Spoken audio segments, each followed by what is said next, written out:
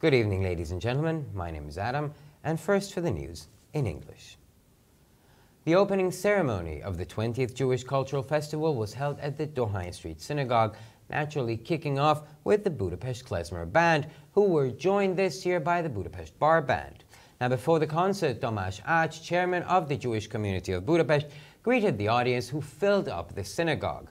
Over the past 20 years, the largest building of the Hungarian Neolog Jewry, that is the Dohain Street Synagogue, built for the community in 1859, was hosting countless performances of Hungarian international celebrities. The 12-day festival offers a colorful program this year as well, from classical concerts through literary works to many other interesting programs. According to the Hungarian Prime Minister Viktor Orbán, the most important part of the current parliamentary election process is where they can defend the fence and the results of the past 7 years, and where they can continue to safeguard the country and protect family policy, family and work safety, the head of the Cabinet Office of the Prime Minister has said in his speech in Kőcse. Antal Rogán explained that the Prime Minister had spoken separately on his bourgeois civil picnic, that according to the calculations published by NATO, 60 million immigrants from Africa will be set off by 2020, a large part of them towards Europe. He added this also shows that the enormous risk caused by migration has not yet vanished. When people have to decide on elections, they also have to consider who is capable of defending the country. The Court of Justice of the European Union fully rejects the appeal submitted by Slovakia and Hungary, says a communication detailing the judgment delivered by the 15-member Grand Chamber, adding that the quotas effectively and proportionally contribute to the reduction of the burden on Greece and Italy, and therefore is suitable for achieving the set goals. Now, in December of 2015, the Hungarian government turned to the Court of Justice of the EU to request the annulment of the mandatory mechanism for the resettlement of 120,000 asylum seekers, which was adopted by the EU's interior ministers by a qualified majority vote, notwithstanding Hungary's opposition a few months earlier. Now, according to the Hungarian government, it is a decision made by the European Court of Justice regarding the refugee quotas is outrageous and irresponsible, said the Minister of Foreign Affairs and Trade, Péter Szijjártó. He also stressed that the real battle is just beginning. Hungary will exhaust all appeal remedies available so that, despite the will of the Hungarian people, no one can relocate to the country. Now, according to the minister's assessment, the decision of the court jeopardizes the future and safety of Europe as a whole and is contrary to the interests of European nations, including that of Hungary. In his opinion, a political decision was made by the European Court of Justice, and politics raped the European law. New sanctions against North Korea would be unnecessary and ineffective. The leadership of Pyongyang would never change, only the people would suffer more, and a growing military threat would not make sense, either because it could lead to a global disaster, said Vladimir Putin, Russian president. Russia denounces North Korean experiments, added Putin, referring to Sunday's nuclear test, when Pyongyang claims to have been testing a hydrogen bomb. The European Union should reconsider its relationship with Turkey, as Ankara is moving away from the rule of law with increasing speed, said German Chancellor Angela Merkel. She stressed that they should discuss at the EU summit in October, where the European Union should suspend or permanently stop Turkey's accession negotiations. The case must be decided uniformly because a division would just strengthen the Turkish president, Recep Tayyip Erdogan. In addition to curbing illegal immigration, the Austrian Chancellor Christian Kern, the chairman of the largest ruling party in the Austrian Social Democratic Party, spoke in an interview about the need to increase the repatriation of rejected asylum seekers from Austria. The people in charge are just talking about what is happening badly without determining what needs to be changed, said the Chancellor in an interview with the newspaper Österreich. We want to solve the problems, he said. The Chancellor has reported that he has understood and taken seriously the fears of the refugees and offers clear solutions. We want to help, but we cannot act beyond the limits of our capabilities, he added. A large-scale military exercise began in northern Israel near the Lebanese border. This is where no similar military operations have been organized for nearly 20 years, reported Yediot Ahronot.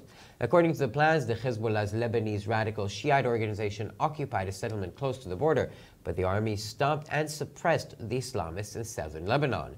Tens of thousands of soldiers and reservists, as well as dozens of combat aircraft, helicopters, and warships are involved in the military exercise, which also involves the evacuation of civilians and the elimination of telephonic espionage. The exercise began on Monday and is supposed to run for 11 days, and in the course of the simulation, the multi-level defense system of the country against small, medium, and long-range missiles is tested as well. The Mengele file of the Mossad, the Israeli intelligence agency, was opened, which shows how the intelligence organization has persecuted the Nazi war criminal Joseph Mengele for decades. For a decade, the Mossad has been trying secretly to hunt down the Nazi doctor, referred to as the Angel of Death, carrying out many bold actions, burglaries, interceptions, and intricate intelligence operations, but ultimately in vain. In 1943, Mengele was appointed chief physician at the Auschwitz-Birkenau death camp, where he conducted the selection of those who were sent to the gas chambers and carried out terrible, medically senseless tests on vulnerable prisoners. After the war, he fled to South America. It is apparent from the documents that after the abduction of Adolf Eichmann in 1960 in Argentina, he became the prime target of the Mossad, whom Israel tried to capture alive. And if that's not possible, then dead would have been sufficient as well. And now for sports news, the International Football Association launched disciplinary actions against the German Federation because a group of fans had disturbed the pre-match commemoration just before the Prague World Cup qualifier against the Czech team and celebrate the victory at the end of Friday's match with Nazi slogans. At the same time, DFB emphasized that the football fans in question had purchased their tickets informally. About 200 German fans have been swearing at the DFB during the German anthem, disrupted the morning break, which was held to remember the two deceased Czech football leaders, used pyrotechnics, and finally celebrated the victory of 2-1 by shouting Sieg and Heil. The German Federation is expected to receive a fine, but FIFA may even order a match behind closed doors.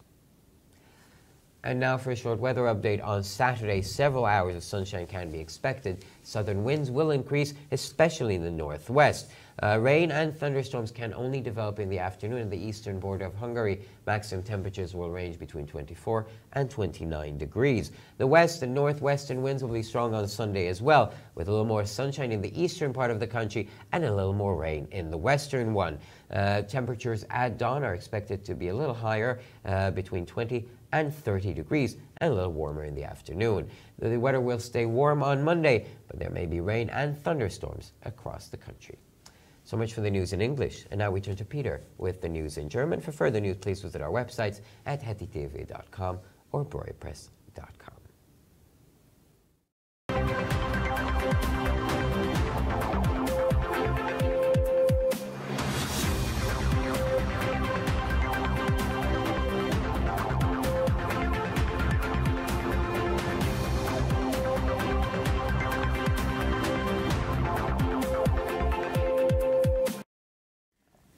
Schönen Abend, liebe Zuschauer. Mein Name ist Peter Garadosch und nun folgen die Nachrichten auf Deutsch. Die Eröffnungszeremonie des 20. Jüdischen Kulturfestivals fand in der Großen Synagoge in Budapest, natürlich mit dem Konzert der Budapester Klezmer-Band, die in diesem Jahr von der Budapester Barband unterstützt wurde, statt. Vor dem Konzert begrüßte Tomasz Ács, Vorsitzender der jüdischen Gemeinde von Budapest, das Publikum, das die Synagoge füllte. In den vergangenen 20 Jahren beherbergte die 1859 übergebene Große Synagoge, das größte Gebäude der ungarischen Neologen, unzählige Aufführungen von ungarischen und internationalen Künstlern. Das 12-tägige Festival bietet auch dieses Jahr ein buntes Programm von klassischen Konzerten über literarische Werke bis hin zu vielen anderen interessanten Programmen. Laut Viktor Orban gehe es bei den bevorstehenden Parlamentswahlen hauptsächlich darum, ob es ihnen gelinge, den Zaun zu schützen, die Ergebnisse der vergangenen 7 Jahre zu verteidigen, für den Schutz des Landes weiterhin zu sorgen, die Familienpolitik und die Sicherheit von Familien und Arbeitsplätzen zu wahren, vermittelte der Leiter des Kabinettsbüros vom Ministerpräsidenten die in Kötschö gesprochenen Worte des Regierungschefs. Und Rogan erläuterte, beim bürgerlichen Picknick in Kötschö habe der Ministerpräsident etwa darauf hingewiesen, dass sich in der NATO veröffentlichten Berechnungen zufolge bis 2020 etwa 60 Millionen Einwanderer aus Afrika auf den Weg machen werden. Ein großer Teil von ihnen mit dem Ziel Europa. Er fügte hinzu, auch dies zeige, dass die durch die Migration ausgelöste große Gefahr noch bei weitem nicht überwunden sei. Wenn die Menschen bei den Wahlen entscheiden müssen, müssen sie auch erwägen, wer in der Lage sei, das Land zu schützen. So seine Worte. Der Gerichtshof der Europäischen Union lehnt die von der Slowakei und Ungarn vorgelegte Beschwerde zurück, so die Mitteilung, in der das Urteil der 15-köpfigen Kommission dargelegt wird. Es wird auch hinzugefügt, dass die Quoten wirksam und angemessen zur Verringerung der Belastung für Griechenland und Italien beitragen und daher zur Erreichung der gesetzten Ziele geeignet sind. Im Dezember 2015 wandte sich die ungarische Regierung an den Gerichtshof der Europäischen Union, um die Aufhebung eines obligatorischen Mechanismus für die Umsiedlung von 120.000 Asylsuchenden zu beantragen, die wenige Monate zuvor von den EU-Innenministern ungeachtet der Opposition von Ungarn mit qualifizierter Mehrheit angenommen wurde. Nach der ungarischen Regierung ist die Entscheidung des Europäischen Gerichtshofs über die Flüchtlingsquoten unverschämt und unverantwortlich, sagte der Minister für Auswärtige Angelegenheiten und Handel. Peter Szijjártó betonte, dass der wirkliche Kampf gerade erst anfängt und alle Rechtsbehelfe ausschöpfen wird, sodass trotz des Willens des ungarischen Volkes niemand in das Land übersiedelt werden kann. Nach der Einschätzung des Ministers gefährdet die Entscheidung des Gerichts die Zukunft und die Sicherheit Europas als Ganzes und steht im Widerspruch zu den Interessen der europäischen Nationen, einschließlich der ungarischen Nation. Seiner Meinung nach wurde vom Europäischen Gerichtshof eine politische Entscheidung getroffen. Die Politik vergewaltigt das europäische Recht, sagte er. Neue Sanktionen gegen Nordkorea wären unnötig und ineffektiv. Die Führung von Pyongyang würde sich nicht ändern. Nur die Menschen würden mehr leiden und eine wachsende militärische Bedrohung wäre nicht sinnvoll, weil sie zu einer globalen Katastrophe führen könnte, sagte Wladimir Putin, russischer Präsident. Russland verurteilt nordkoreanische Experimente, fügte Putin hinzu und bezog sich auf den Atomtest am Sonntag, als Pyongyang behauptete, eine Wasserstoffbombe getestet zu haben. Die Europäische Union sollte ihre Beziehung zur Türkei überdenken, weil Ankara sich mit zunehmender Geschwindigkeit von der Rechtsstaatlichkeit entfernt, sagte Bundeskanzlerin Angela Merkel. Sie betonte, dass auf dem EU-Gipfel im Oktober diskutiert werden sollte, ob die EU die Beitrittsverhandlungen der Türkei aussetzen oder dauerhaft stoppen sollte. Der Fall muss einheitlich entschieden werden, weil eine Spaltung den türkischen Präsidenten Recep Tayyip Erdogan stärken würde. Österreichs Bundeskanzler Christian Kern, der Vorsitzende der größeren Regierungspartei Sozialdemokratische Partei SPÖ, machte sich für die Eindämmung der illegalen Einwanderung in einem Interview stark, indem er unter anderem auch klarmachte, man müsse die Rückführung von Asylsuchenden mit abgelehnten Asylanträgen aus Österreich verstärken. Die Verantwortlichen reden nur darüber, was man falsch mache, ohne festzulegen, was verändert werden müsse, so der Kanzler in seinem Interview mit dem Blatt Österreich. Wir wollen die Probleme lösen, erklärte er. Der Bundeskanzler gab an, die Ängste der Menschen vor den Migranten verstanden zu haben und ernst zu nehmen bzw. klare Lösungen dafür zu bieten. Wir wollen helfen, können aber nicht über unsere Leistungsgrenzen hinaus handeln, sagte er. Eine groß angelegte militärische Übung begann im Norden Israels nahe der libanesischen Grenze, wo seit 20 Jahren bereits keine ähnliche militärische Operation organisiert wurde, berichtete Yediot Ahronot. Nach den Übungsplänen besetzte die libanesische radikale schiitische Organisation der Hisbollah eine Siedlung nahe der Grenze, aber die Armee stoppt und drängt die Islamisten zurück, und zwar nach Südlibanon. Zehntausende von Soldaten und Reservisten sowie Dutzende von Kampfflugzeuge, Hubschrauber und Kriegsschiffe sind an der militärischen Übung beteiligt, die auch die Evakuierung von Zivilisten und die Beseitigung der telefonischen Spionage einschließt. Die Übung begann am Montag und dauert 11 Tage. Im Laufe der Simulation werden auch die mehrstufigen Raketenabwehrsysteme des Landes gegen Raketen mit kleiner, mittlerer und großer Reichweite geprüft. Die Mengele-Akte des Mossad, des israelischen Auslandsgeheimdienstes, wurde eröffnet und zeigt, wie der Geheimdienst den Nazi-Kriegsverbrecher Josef Mengele jahrzehntelang verfolgt hat. Jahrzehntelang verfolgte der Mossad heimlich den Nazi-Arzt, der als Todesengel bezeichnet wird, indem er viele mutige Maßnahmen, Einbrüche, Überwachungen und komplizierte Intelligenzoperationen ausführte, aber letztlich umsonst. Im Jahr 1943 wurde Mengele zum Chefarzt im Todeslager Auschwitz-Birkenau ernannt, wo er die Auswahl derer, die in die Gaskammer geschickt wurden, leitete und schreckliche, medizinische, sinnlose Tests an ausgelieferte Gefangene durchführte. Nach dem Krieg floh er nach Südamerika. Aus den Dokumenten geht hervor, dass er nach der Entführung von Adolf Eichmann 1960 in Argentinien zum vorrangigen Ziel des Mossad wurde, den Israel versuchte, möglichst lebendig zu fangen. Und nun zum Sport. Die FIFA startete eine Disziplinmaßnahme gegen den Deutschen Fußballbund DFB, weil eine Gruppe von Fans die Gedenkfeier vor dem Prager Weltcup-Qualifikationsspiel gegen die tschechische Mannschaft gestört und den Sieg am Ende des Spiels am Freitag mit Nazi-Slogans gefeiert hat. Gleichzeitig betonte der DFB, dass die Fußballfans ihre Tickets informell am Standort des Fußballspiels gekauft hätten. Etwa 200 deutsche Fans haben bei der deutschen Hymne den DFB beschimpft, die Trauerpause gestört, als an 2 verstorbene tschechische Fußballpersönlichkeiten erinnert wurde, Pyrotechnik benutzt und schließlich den 2:1-Sieg mit Sieg und Heilschreien gefeiert hat. Der Deutsche Bund wird voraussichtlich eine Geldstrafe erhalten oder die FIFA könnte sogar veranlassen, dass ein Fußballspiel hinter verschlossenen Türen abgehalten wird. Und nun zum Wetter. Am Samstag sind mehrere Sonnenstunden zu erwarten. Der Südwind nimmt zu und vor allem im Nordwesten könnte er besonders stark werden. Regen oder Gewitter können sich nur am Nachmittag an der Ostgrenze entwickeln. Die Höchsttemperatur wird zwischen 24 und 29 Grad liegen. Der West-Nordwestwind wird auch am Sonntag stark zunehmen. Es wird mehr Sonnenschein im östlichen Teil des Landes geben und im westlichen Teil können sich mehr Wolken und Gewitter entwickeln. Die Temperatur wird im Frühjahr morgen höher als in den vergangenen Tagen und am Nachmittag sogar 24 bis 30 Grad. Das Wetter wird am Montag warm bleiben, aber man kann an mehreren Orten mit Regen und Gewittern rechnen. Für weitere Nachrichten besichtigen Sie bitte unsere Webseiten www.hettitv.com sowie www.breuerpress.com. An diesem Punkt bedanke ich mich für die Aufmerksamkeit und nun folgen die Nachrichten auf Französisch von Adam.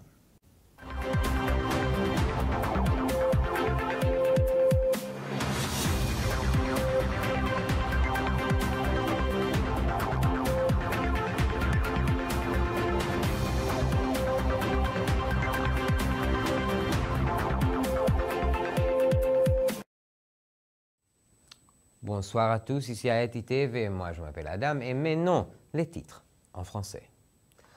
Le festival culturel juif organisé pour la 20e fois consécutive a été ouvert à Budapest dans la synagogue de la rue de Dohány par le concert du Budapest Klezmer Band. Cette année, le groupe s'est produit sur scène avec les musiciens de Budapest Bar.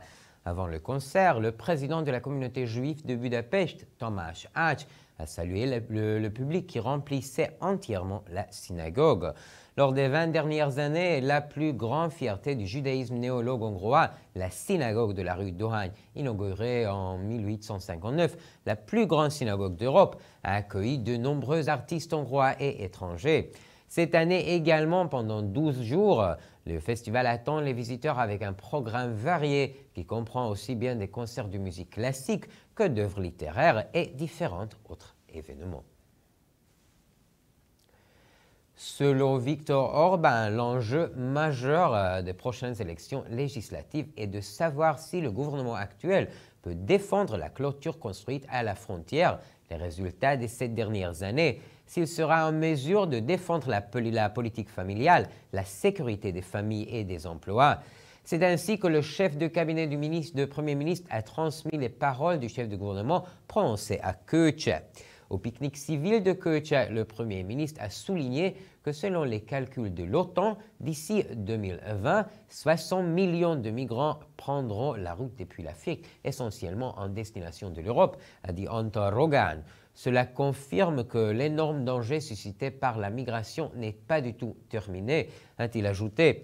Quand les citoyens devront faire un choix aux élections, ils devront également réfléchir à qui est capable de défendre le pays, a-t-il précisé.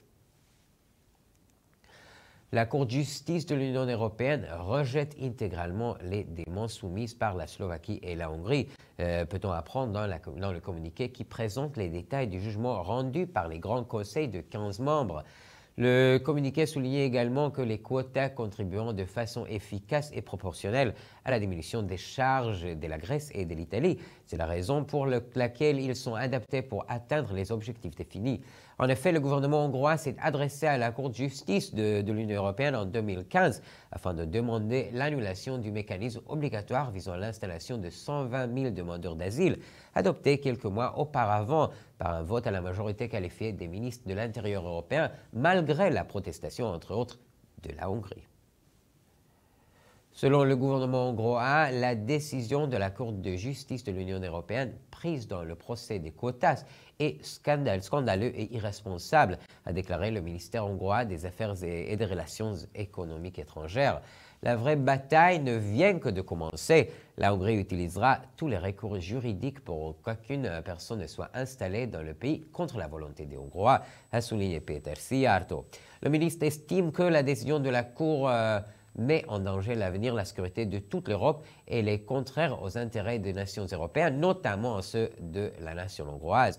Il considère que la Cour de justice de l'Union européenne a pris une décision politique et que la politique a violé le droit européen. Le recours à n'importe quelle sanction contre la Corée du Nord sera inutile et inefficace car cela ne changera pas le leadership politique de Pyongyang, mais entraînerait encore plus de souffrance pour le peuple. L'intensification de la menace militaire n'a aucun sens non plus parce qu'elle peut mener à une catastrophe planétaire, a affirmé le président russe Vladimir Poutine. La Russie condamne les essais nucléaires de la Corée du Nord, a ajouté M. Poutine en faisant référence à celui de dimanche présenté par Pyongyang comme un essai de bombe à hydrogène. L'Union européenne devra revoir ses relations avec la Turquie parce qu'Ankara s'éloigne de plus en plus rapidement des principes de l'état de droit, a déclaré la chancelière allemande Angela Merkel. L'ordre du jour du sommet d'octobre de l'UE doit comporter la question de la suspension ou du gel définitif des négociations d'adhésion à l'UE de la Turquie, a-t-elle souligné. Dans cette affaire, la décision doit être prise à l'unanimité parce qu'une division entre les États membres renforcerait le chef d'État turc, Recep Tayyip Erdogan. Dans une interview, Christian Kern, chancelier autrichien et président du Parti social-démocrate d'Autriche, le plus grand parti gouvernemental, se prononçait en faveur des mesures visant à freiner la migration clandestine. Il faut renvoyer d'Autriche plus de personnes dont la demande d'asile a été refusée, a-t-il précisé. Les responsables de cette question soulignent uniquement les insuffisances de la procédure sans définir concrètement les choses à changer, a affirmé le chancelier dans son interview accordée au quotidien Österreich. Nous voulons résoudre les problèmes, a-t-il précisé. Le chancelier a déclaré qu'il avait compris et prenait au sérieux les craintes des citoyens liées aux réfugiés et qu'il proposait des solutions claires. Nous souhaitons aider, mais nous ne pouvons pas agir au-delà de nos capacités, a-t-il dit. Une manœuvre militaire de grande envergure, sans précédent depuis 20 ans, a commencé dans la région située au nord d'Israël, près de la frontière libanaise, a informé le quotidien Yediot Ahronot. Selon le scénario de l'entraînement, une commune à la frontière a été occupée par le Hezbollah, organisation radicale chiite libanaise, mais l'armée arrête et repousse les islamistes au sud Liban. Plusieurs dizaines de milliers d'appelés et de réservistes, ainsi que plusieurs douzaines d'avions, d'hélicoptères et de navires de combat participent à la manœuvre qui permettra également de s'entraîner à évacuer les civils et à éradiquer l'espionnage téléphonique. La manœuvre a commencé lundi et durera pendant 11 jours. Lors de cette simulation, le système de défense complexe du pays contre les missiles à courte, moyenne et longue portée sera également contrôlé. Le dossier Mengele du Mossad, l'agence israélienne de renseignement, a été publié et on peut y trouver comment l'agence a poursuivi son succès pendant plusieurs décennies le criminel de guerre nazi, Joseph Mengele. En effet, le Mossad a poursuivi en secret pendant des décennies le médecin nazi appelé l'ange de la mort. De nombreuses actions, effractions, interceptions et opérations secrètes complexes et audacieuses ont été effectuées pour le capturer et au final en vain. En 1943, Mengele a été nommé médecin en chef d'Auschwitz-Birkenau. Il a dirigé la sélection devant les chambres à gaz et il a effectué de terribles expériences dénuées du sens du point de vue médecin sur les prisonniers vulnérables. Donc après la guerre, il s'est enfui en Amérique du Sud. Le dossier révèle qu'après le kidnapping d'Adolf Eichmann en Argentine en 1960, il est devenu la première cible du Mossad. L'objectif d'Israël était de l'arrêter vivant ou sinon de la tuer. Et maintenant, les actualités sportives. La Fédération internationale de football association, c'est le FIFA, a ouvert une procédure disciplinaire contre la fédération allemande, le DFB, parce que des supporters ont perturbé le moment de silence observé avant le match de qualification pour la Coupe du Monde 2018 à Prague et qu'à la fin de la rencontre, ils ont fêté la victoire avec le salut nazi. Le DFB a souligné que les supporters concernés n'ont pas acheté leurs billets de façon officielle, mais sur place. Pendant l'hymne allemand, les près de 200 supporters allemands ont insulté la DFB. Ils ont perturbé le moment de silence observé en l'honneur des deux responsables du football tchèque et décédés. Ils ont aussi utilisé des produits pyrotechniques et enfin, ils ont fait la victoire de 2-1 en répondant par Heil à l'appel Sigle. Une sanction financière sera probablement imposée à la fédération allemande et il est également possible que le prochain match soit joué à huis clos.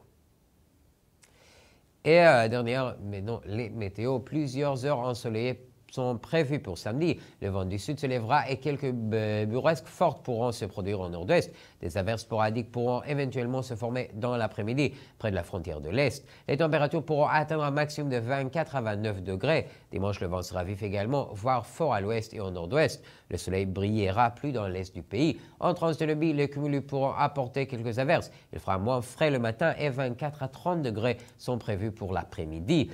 Lundi, le temps chaud continuera, mais ces averses pourront être un peu plus nombreuses. Et pour encore plus d'actualités, rendez-vous sur nos sites internet à hetitv.com ou broyerpress.com. Merci beaucoup pour votre attention et maintenant les titres en hébreu.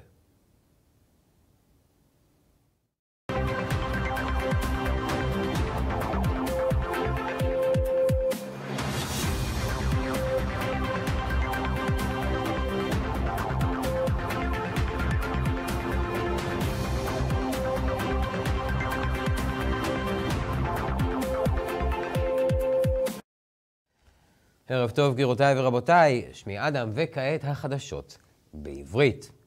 טקס הפתיחה של פסטיבל התרבות היהודי ה-20 מתקיים בערך בית הכנסת ברחוב דוהני, כמובן עם הקונצרט של להקת כלי זמר בודפשט, אליה הצטרפו השנה להקת בודפשט בר. לפני הקונצרט בירך תומש אץ', יושב ראש הקהילה היהודית בבודפשט, את הקהל שמילא את בית הכנסת.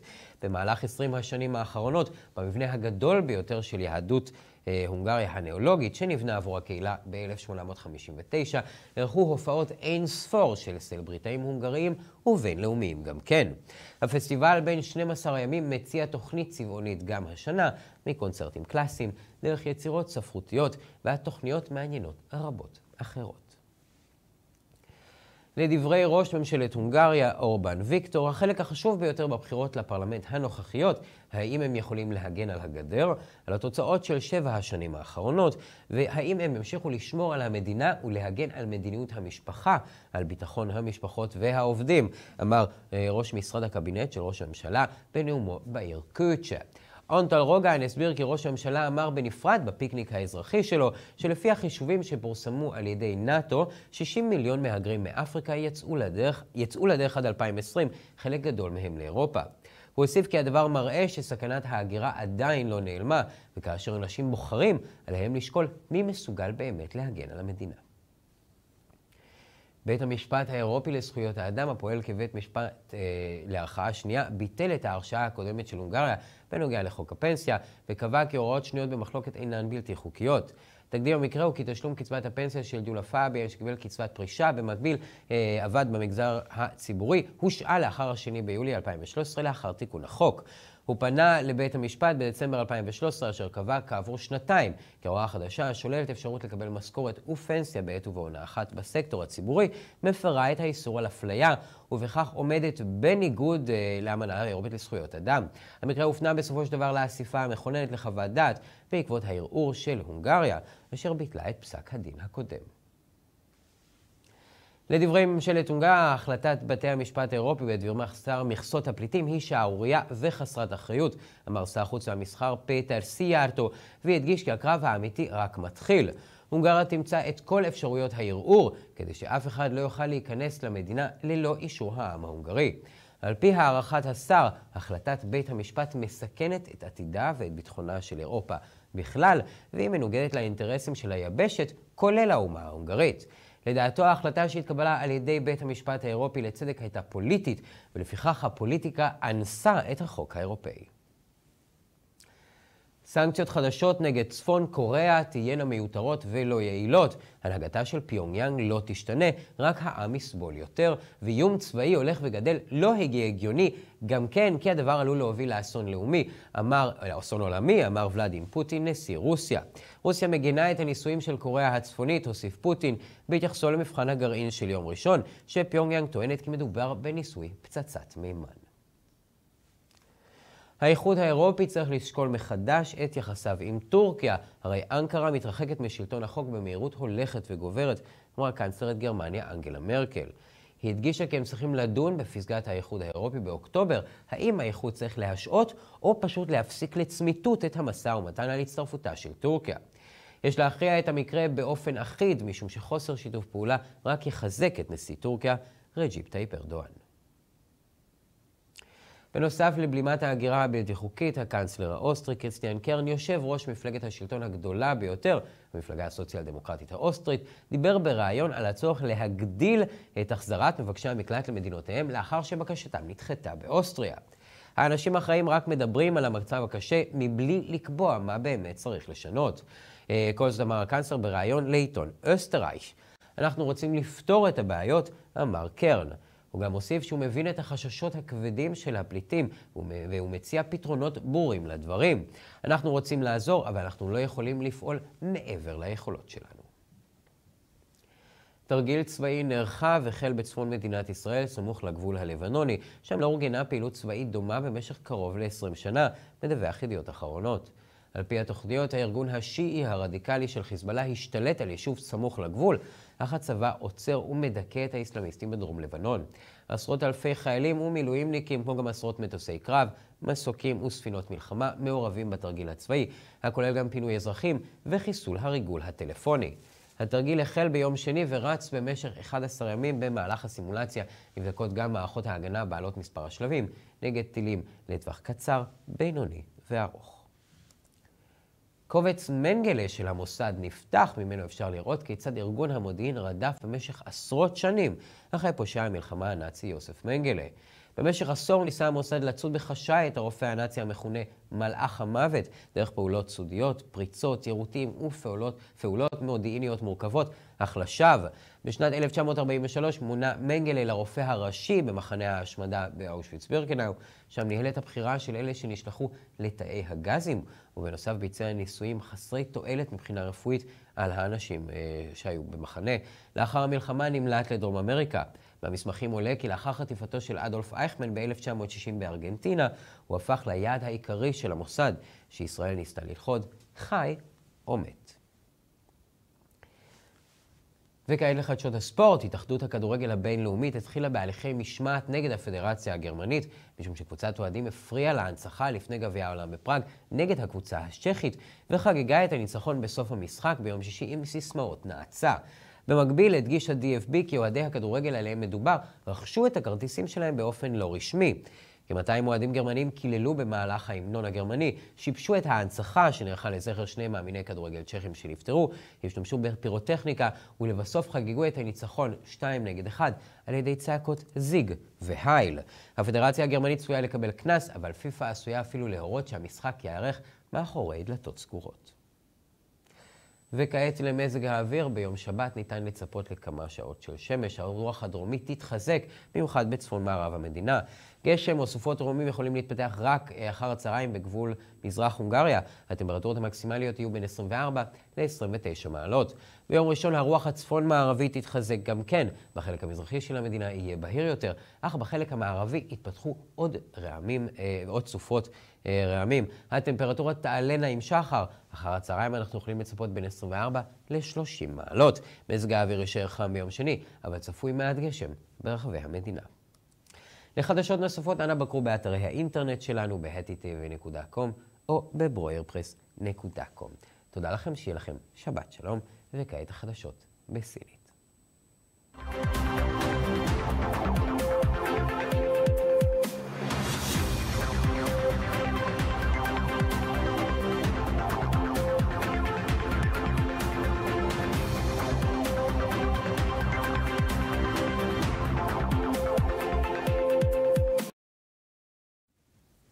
先生们、女士们，大家好，我是艾登，以下是本周中文要闻。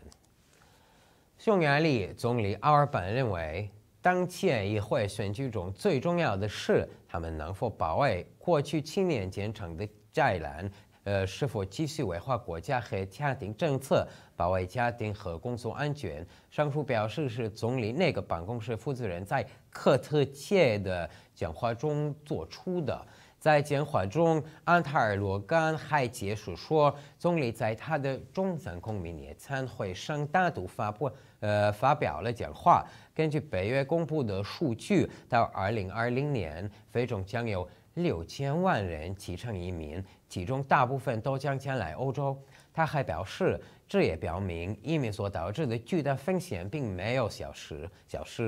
他说，在选举中，人们不得不做出抉择时，还必须考虑谁有能力保卫国家。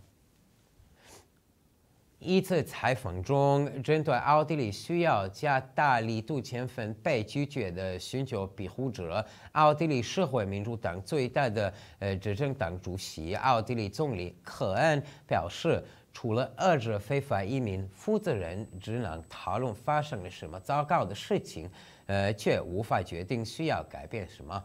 奥地利总理是在接受《奥地利报》采访时做出上述表示的。他说：“我们希望解决这些问题。”据报道，奥地利总理表示自己理解并认真对待难民的恐惧，并提供明确的解决方案。他说：“我们想要帮助他们，但我们不能超越我们能力的极限。”针对日益加剧的朝鲜危机，英国外交大臣警告说，如果爆发战争，首尔可能会被彻底摧毁。朝鲜的核试验引发了盟友之间的争议，而华盛顿则间接指责中国未能阻止激增案。外界一直谴责朝鲜的挑衅性核试验。美国国防部长詹姆斯·马蒂斯表示，对美国的任何威胁，若对太平洋关岛的威胁，都会势不可挡地导致大规模的有效军事打击。英国外交大臣鲍里斯·约翰逊表示，如果爆发战争，位于韩朝边境附近的韩国首都可能会被彻底摧毁。在华盛顿对北京提出批评时，中国对朝鲜的态度还远为明朗。德国总理默克尔表示，欧盟应该重新考虑与土耳其的关系，因为安卡拉正越来越快地脱离法治。他强调，在10月份的欧盟峰会上，他们应该讨论欧盟是否应该暂停或永久停止土耳其的入盟谈判。对此必须做出一致的决定，因为放弃会让土耳其总统埃尔多安更为强硬。据叙利亚国家电视台和一个反对派组织报道，在被围困3年之久的代尔祖尔市，叙利亚军队已经突破恐怖组织伊斯兰国的防线。本周二，来自西部的士兵抵达伊斯兰国的阵地，其失去在叙利亚与伊拉克的控制区后，极端分子又撤离代尔祖尔。代尔祖尔是伊斯兰圣战分子在叙利亚最后的据点之一。在叙利亚宣布上述消息之前，俄罗斯国防部宣布，一所来自地中海的俄罗斯护卫舰对叙利亚境内的伊斯兰国实施了严厉打击，帮助叙利亚军队发动攻势。据消息报道，以色列北部靠近黎巴嫩边境地区开始举行一场大规模军事演习。近20年来，那里都不曾发生过类似军事行动。按照计划，黎巴嫩真主等激进的什叶派组织占领了靠近边境的一个定居点，但是军队组织并镇压了黎巴嫩南部的伊斯兰主义者。数以万计的军人和预备人员以及数十架交通飞机、直升机和军舰参加了军事演习。演习还包括疏散平民和跟驻远程间谍活动等内容。演习从周一开始，持续11天。在模拟演习中，对以色列的短程、中程和远程导弹的多级防御系统进行了测试。第20届犹太文化节开幕是在杨草街犹太教堂，就是那个东海 Street 举行，自然而然有布达佩斯犹太乐团的演出节目。今年布达佩斯酒吧乐队也参加了演出。音乐会之前，布达佩斯犹太社区主席 Thomas Arch 对挤满犹太会堂的观众表示欢迎。杨草街犹太教堂是最大的匈牙利犹太教保守派建筑，是建于1859年。过去20年来，这里曾50次举办匈牙利国内外名流的演出。文化节为期12天，包括古典音乐会、文学作品以及许多其他有趣的节目，内容丰富多彩。那现在体育新闻，巴西警方已对里约奥运会的腐败问题展开调查。国际奥委会成员选择2016年奥运会主办地点的投票，可能在2009年投票之前就已经被收买。根据调查机关周二发布的一份声明，警方搜查了11个地点，并发出若干逮捕令。其中一名嫌疑人是巴西奥委会主席卡洛斯·亚瑟努兹曼。那天气呢？预计周末白天气温19到25度，无降水，风力不大。夜间气温有所下降，预计为12到16度。预计周一天气不变，周二气温将开始有明显下降。更多的新闻请关注我们的网站 hetitv.com 还是 borepress.com。非常感谢，祝大家周末好。